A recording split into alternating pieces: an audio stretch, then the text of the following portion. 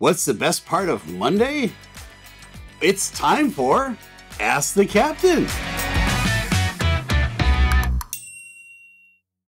All right, let's jump into our first question. Barry 1903. I was headed back to the airport. Visuals disintegrated and spatial orientation kicked in. I thought I was on my side and started to correct, but instruments showed straight and level. It was the scariest feeling ever. Yeah, that is the scariest feeling ever. You get a little bit of vertigo, and it has to do with your inner ear. There's like these little spaghetti things that stand straight up in your inner ear that tell you you're straight up or you're laying down. And when you get into an airplane, when you're doing this in 3 dimensions, by the way, all right, and you maybe got a little bit of congestion in your head or in your ear, and those things get stuck, you can believe that you're turning to the right or you're turning to the left when you're actually going straight and level. So one of the things they train every young pilot on is to believe your instruments, especially if you get into the clouds and you have no visual references. So you look at that, and he said, I looked and it said straight and level, and it's everything you can do to hold straight and level because your body says, no, I'm turning to the right. I need to correct to the left. Don't do that. So what you did was right. It is a scary feeling. I've been there a couple of times in my career, and a couple of times in the military during training, they tried to induce that so that you knew what that feeling was like. So valuable training, but you did the right thing. Good job. Okay, we got Jim Jam SC. I pinched my nose to clear my ears. That's called Valsalva, by the way. One side stayed plugged. Instantly, my head was like a balloon, feeling like I was turning hard right. That's what I just described to you. Training kicked in, and I didn't touch anything. That gave me a real scare. Again, it would. And if you got an autopilot on your airplane, that's your best friend in a situation like this. If it's not already engaged, engage the autopilot, because the autopilot will level out the wings, and then you can sit there and try to clear your ear out or whatever. You know, if you've got that nasal spray Afrin, that'll open you up a little bit. I always carry it with me on the airplane. But yeah, that'll get your attention when you get that. Every once in a while, over the years, maybe 3 times in flying airplanes for 40 years, you start climbing out, and as the airplane begins to pressurize, you don't maybe know that you have a cold, or you don't realize that you got some pressure in your ear, but your ear begins to block a little bit, and we're climbing out, and all of a sudden you're kind of looking, and the instruments start to dance around in front of you. What I've done is said to my other pilot, hey, you've got the aircraft right now. Try to clear my ears out a little bit. If I got that Afrin, open myself up, and it all goes away. But yeah, it's very scary when that happens. All right, Spine Wrenched 848 writes, when pilots get so disoriented, do they stop trusting their gauges, or maybe they just freak out and stop looking at them? Well, I hope you don't fly with a pilot that just freaks out, okay? One of the things that is important about our training is it kind of works the freak out gene out of you. Now, do you trust your instruments or not? Well, that's the whole drill, is you're hammered over and over and over again. If you get that disoriented feeling, trust your instruments, look at them, stare at them, and make sure you get that airplane wings level or climbing or descending the way you want it to be, not according to what your ear. It's very insidious. It really is. It wants to convince you that you need to do something else, but that instrument will never, ever lie to you. See, my young pilots out there, the instruments never lie. Your ear does. Okay, got that one? All right, great question. Leo Ticky writes, I'm a layperson, so I'm wondering why, when you get all turned around because of your inner ear, that's what we're talking about, you can't just flip on the autopilot and take over while you regroup. Well, that's exactly what you should do. If you've got an autopilot, not every airplane has an autopilot, and that's part of the problem. So on my Long Easy, for instance, most Long Easies don't have an autopilot. I've got an autopilot on mine, but it's an add-on after the fact. A lot of Cessnas and so forth don't have autopilots on them. They're just hand-flown airplanes.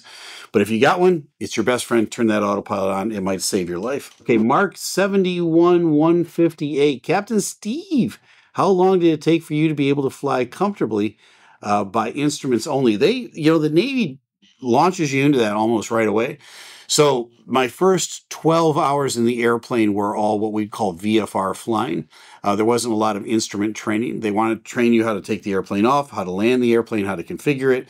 If you've got an engine loss, how to look for a place to land.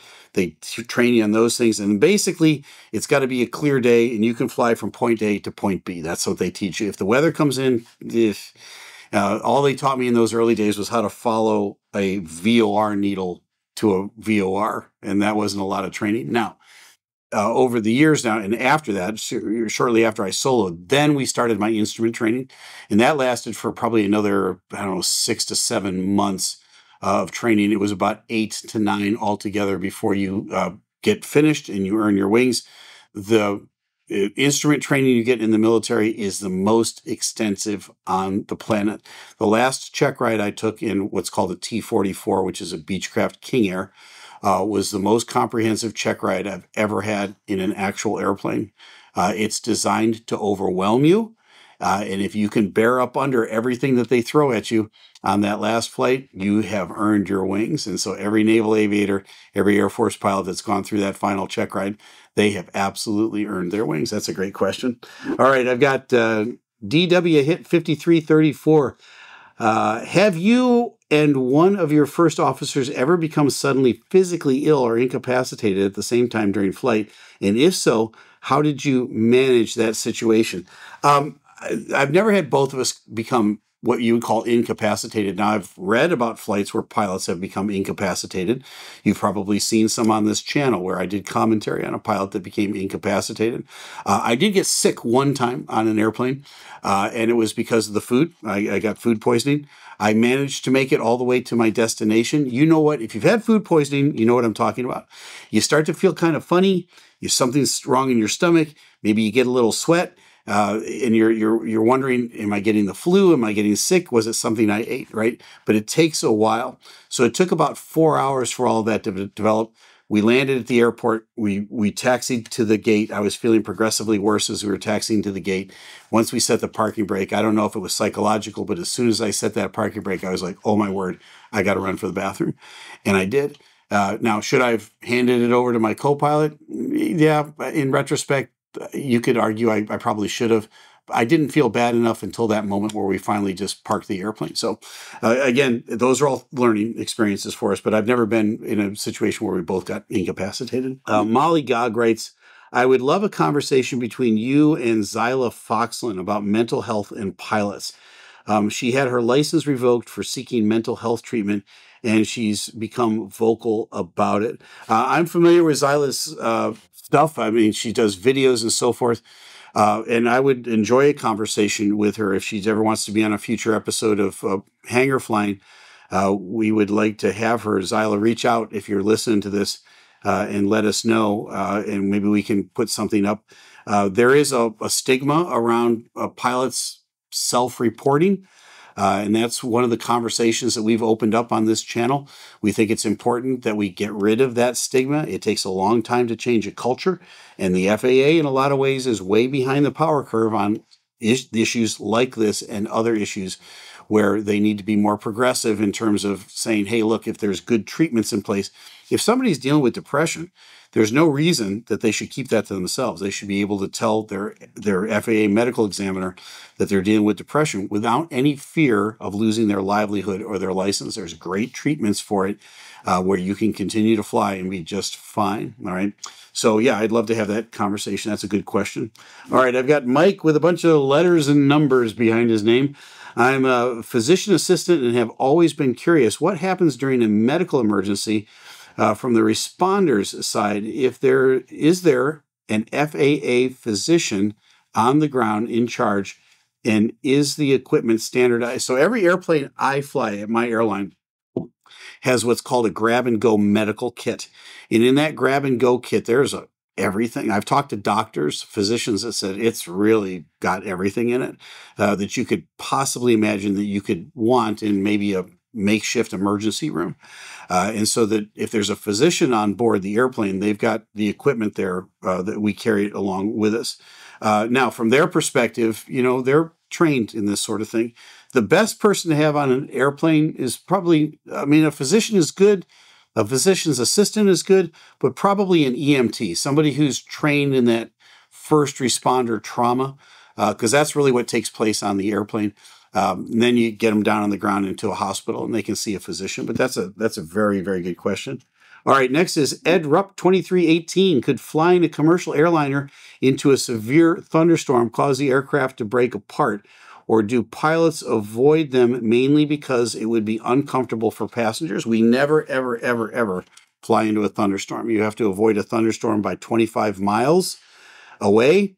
And yes, you could do severe damage to an airplane if you flew it into a thunderstorm. I mean, there's been some incidents where people have flown through hail and some bad storms. It wasn't on purpose. It was by mistake. The airplane stayed together, but severe damage to the airplane for sure. You don't want to fly through a thunderstorm. You just don't. Okay, I've got, let me see, Thomas Gatchi, 8158. I'm a former aerographer's mate. Not really sure what that is. I'd like to hear that in the comments. An aerographer's mate. Have you ever flown a plane that was struck by lightning? Not me personally, but I've flown with a bunch of guys who have. I've been in situations where I probably should have gotten struck by lightning.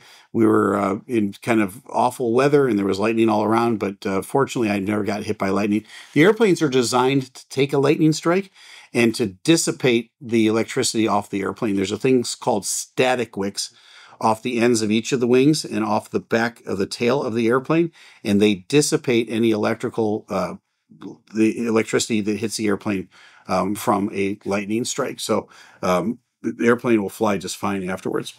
All right, ILL4Q2 says, when you have a divert due to a medical emergency or an unruly passenger, which might be two different things, who is responsible for all the added cost? Does the airline eat it, or is the passenger liable? That's a really good question.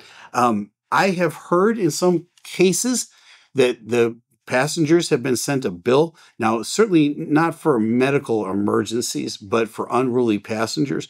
I think it would depend on the level of unruly. Certainly anything that you do in a commercial airliner is a felony. It's a federal offense. So that gets you into a whole higher category than a misdemeanor or a state offense. And again, I have heard of passengers being hit with fines and imprisoned for bad behavior on an airplane. So again, my friends, think twice about your behavior on an airplane and think twice about drinking alcohol and taking Ambien. It's a bad combination on an airplane. All right, I've got PQRS_987. What happens when you're piloting a private aircraft and due to an emergency, the best option is a military airfield? Does civilian ATC call the base and say, hide your secrets, incoming? No, they don't. They don't keep the secrets out on the counter in operations or in the airport. Have commercial airliners had to land in an emergency at military airports? Yes. And in fact, I have landed in military airports before, but it was part of a scheduled operation. So again, there's no secrets out and so forth that you're going to find out by landing there. But if it's a runway and you're in an emergency and you need to get your airplane down, do what you need to do. All right. AOOA926 writes, have you ever had to squawk 7700 emergency or 7600 lost comms? If so, what was the situation? Yes, I've had to do both of those, and it was the same situation. So I was flying my Beechcraft King Air as an instructor, training students. We had a total comm failure where I couldn't hear anybody. And so I squawked 7700 for about 60 seconds. And then I got rid of that and I turned it over to 7600. If you keep it on 7700, it continues to squawk and it just clobbers everybody's screen that's looking at you. They want you to just do that for a minute. If they can make communication with you, they will. They'll tell you to turn it off. But if it's lost comm and they can't, then just go to 7600 on your own, which I did. And then you broadcast in the blind. It turned out that everybody could hear me, but I couldn't hear anybody. So it had a good outcome. We landed safely. Professor Zombie 12, what is the most serious civilian flight emergency you've ever encountered in real life? I would say the worst was back in the Navy days again. It's a combination between two. One was we landed on a wet runway in a bad storm, and the airplane began to hydroplane, and we almost went off the end of the runway. The other is back in King Airs when I was training students, we had basically a rudder got stuck all the way out. As we rotated off the runway, the airplane yawed violently. We almost got into what's called an approach turn stall or a skidded turn stall, where the downwind wing that's being blocked by the fuselage loses lift, and in which case it becomes like a Coke machine that's attached to your airplane. It's not providing any lift, and it's just a heavy hunk of metal. At 20 feet off the ground, the airplane would flip on its back, and you would go into the ground. That happened. I was able to overcome that by asymmetrical power and a couple of other things. But that's probably the scariest moments I've had in an airplane over the years. Nothing in my airline career gets even close to either one of those. All right, where's my keys at? That's a great name. What are the best words of wisdom or the most valuable piece of advice that you've received in your aviation career? Here's number one at the top of my list. Don't let somebody outside your cockpit try to fly your airplane for you. That's it. The other bit of advice is listen up on the radios, keep your head on a swivel, have fun. I got that right from day one, but later on, several pilots said, don't ever let somebody outside your cockpit try to fly your airplane for you. That's great advice. And so for all my experienced pilots out there, there you go. There's your gem for the day. Final question. Don Riker, 6093. In all of your years flying for both the Navy and the airlines, have you ever seen anything in the sky that you can't explain? No, I haven't. I've talked to other guys that have. When you go up in the Northeast, when we're flying up the East Coast of the U.S. into Canadian airspace, as you start your North Atlantic crossing, there's a whole series of kind of lights up in the skies, in the heavens, if you will, that kind of glow and then they go out, and they glow and they go out. And sometimes there's a whole line of them. And what I've understood those to be is that the North Star, is that what it's called? The communication satellites that Elon Musk has set up out there. And as the sun, which might be on the other side of the earth, hits those things, sometimes they light up and sometimes they disappear. It looks a little creepy at times, like maybe it's a UFO. But my answer to people that ask the UFO question, have you ever seen a UFO? My answer is simple, not from the outside. Well, that's it today for Ask the Captain. Keep those great questions coming, and maybe, just maybe, you make it on the next episode of Ask the Captain. I'm Captain Steve.